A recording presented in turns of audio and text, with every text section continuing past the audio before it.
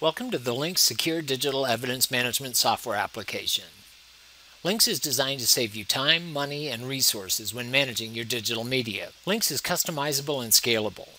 So when uploading and tagging your digital evidence, you are always getting the right information you need on your images, video, and audio files. This lets you retrieve, view, and securely share and link selected, types, or all media to just about any other software your agency uses to manage cases, such as RMS applications, internal communications, sharing with district attorneys and investigative partners, and so on. Different divisions may need unique fields when tagging media for different types of cases, such as accidents, breaking and entering, homicide, and so on. Your agency can create templates to pre-populate new cases with your own custom labeling and tags. This makes creating new cases fast, simple, and easy. Simply enter the case name, and then you'll notice all of your custom pre-populated information automatically comes up. Now that we've got our new case, we can grab media from any location. It could be a camera, local, removable, or network drive, basically any location that your PC, laptop, tablet, Macintosh, or any other location that the device has access to. Select the images, video, audio files, or PDF documents that you wish to upload and tag. And now you can give it a caption, any additional notes, and then also whatever custom search fields that you've set up. So in this case, I'll put what investigators were working on this case, the location, and I'm ready to go. Now we'll see all of the photographs, audio, and video files. We can select all or deselect all. If we've got rights, we can print or save a local copy. We can very quickly and easily search through these images, and we can open them right up into the photo viewer. In the photo viewer, you'll see the original date and time the photo was taken, the photographer, whatever notes, and then down below the custom search fields that we added when we uploaded these images. We can go back and forth through our images, we can rotate our images, we can zoom in and zoom out on our images. We can also view our images in full screen mode.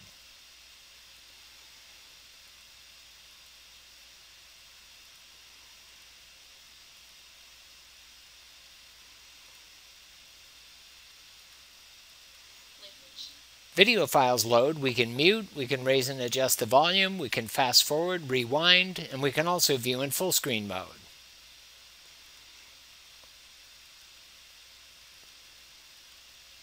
The same goes for audio files. We can play it, we can fast forward it, rewind, adjust the volume, and so on.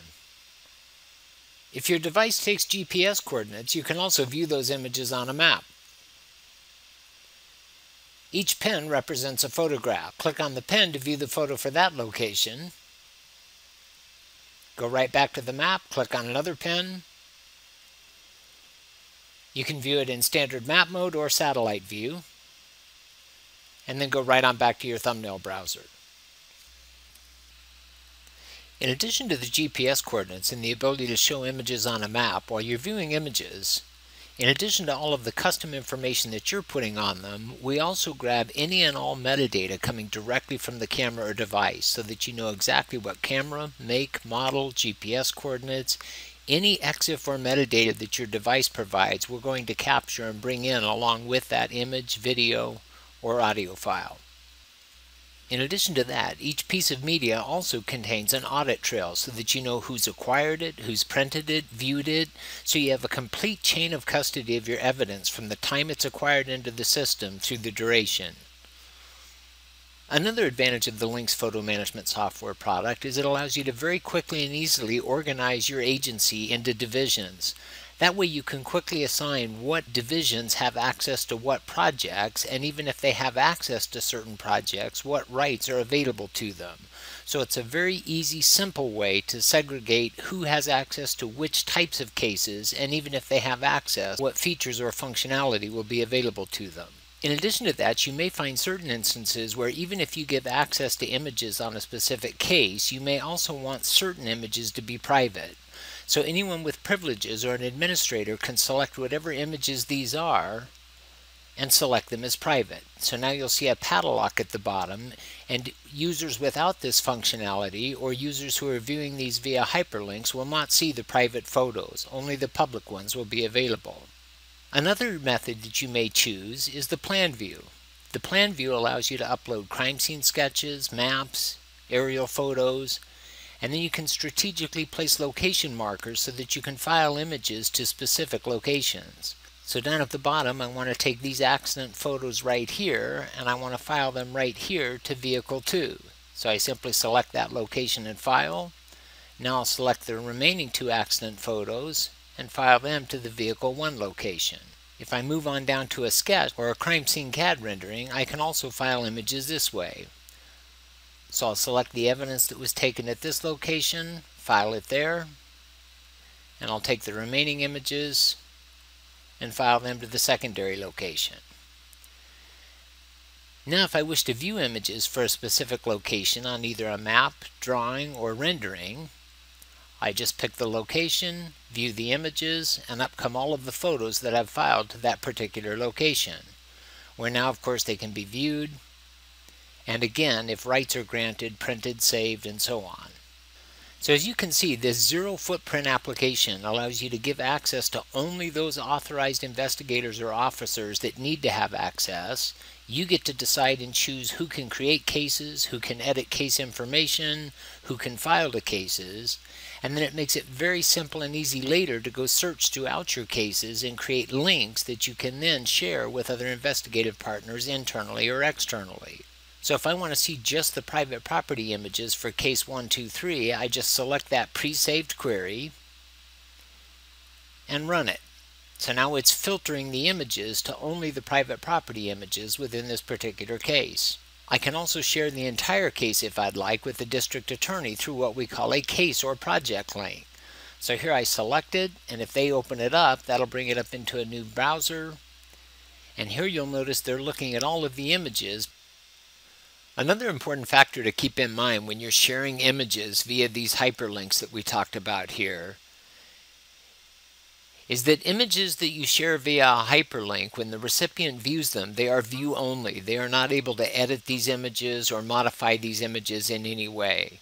Whereas those users that are inside the system that are logging into the web application, they do have the ability to edit captions, notes, search fields. So if they've got privileges, they've got all of the functionality available. And again, those that are viewing the images that are shared to them via a hyperlink in an RMS system, or if you're sharing with a district attorney, they've got access then to view and look at the photographs, but they don't have any access to be able to edit or modify or change anything. Users with rights and access that are creating links and sharing them can also come in, select any link, whether it be a dynamic, static, or case link. They can delete that hyperlink so they're no longer accessible. That way anyone that has the hyperlink, when they click on it, will see no photos available. Also, if privileges are granted, or if you create a public relations case where you want to share images with the public, it's very simple and easy to integrate into either social media, or you can directly email links right through the program. So again, you would have to have privileges. This would have to be set up.